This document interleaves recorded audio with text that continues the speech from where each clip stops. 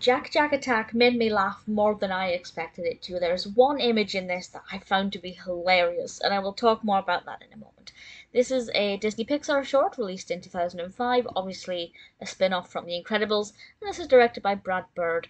And Jack-Jack is being looked after by a babysitter, and suddenly Jack-Jack begins to show that he may actually have superpowers after all. Because the thing about Jack-Jack is that, unlike his family, he may not have any superpowers. He hasn't showed any indication. But certainly with this short, he begins to suggest that maybe there is something about him that makes him unique as well. And I won't say any more than that. I won't say what happens until a moment, and I will explain what I absolutely loved about it.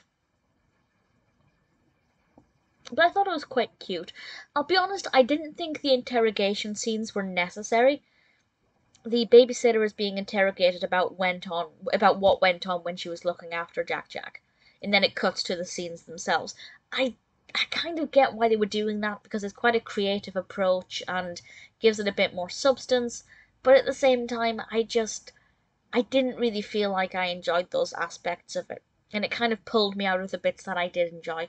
So from my personal perspective, I could have done without them. But at the same time, I did enjoy the bits when Kari, the babysitter, was looking after Jack-Jack. So the spoiler from now, or I will just say very briefly, it's well animated.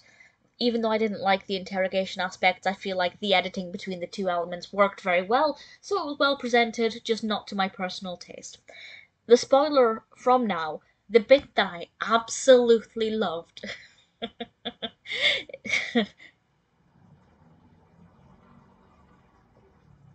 It's not that funny. It is, but it isn't. Is when Jack-Jack was on fire. And just the image of this baby, it didn't look like he was on fire, it looked like he was made out of flames.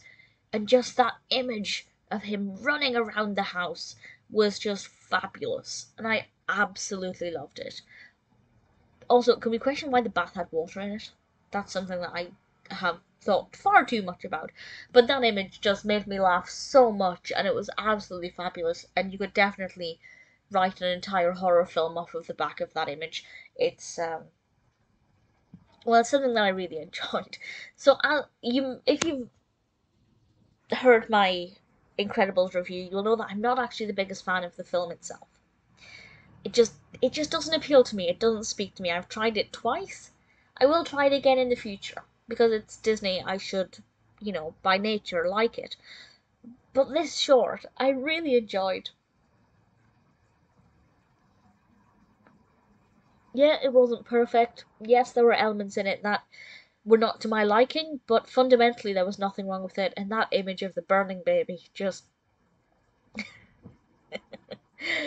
I rather enjoyed Jack-Jack Attack.